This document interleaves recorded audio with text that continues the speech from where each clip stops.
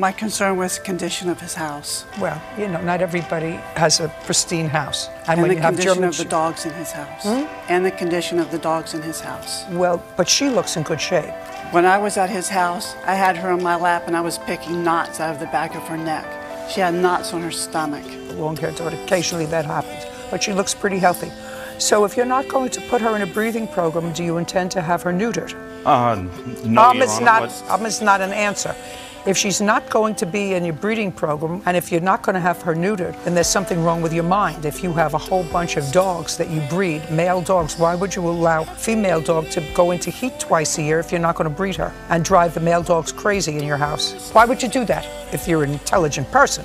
I will get her fixed, Your Honor. You will? Okay. Where do you come from?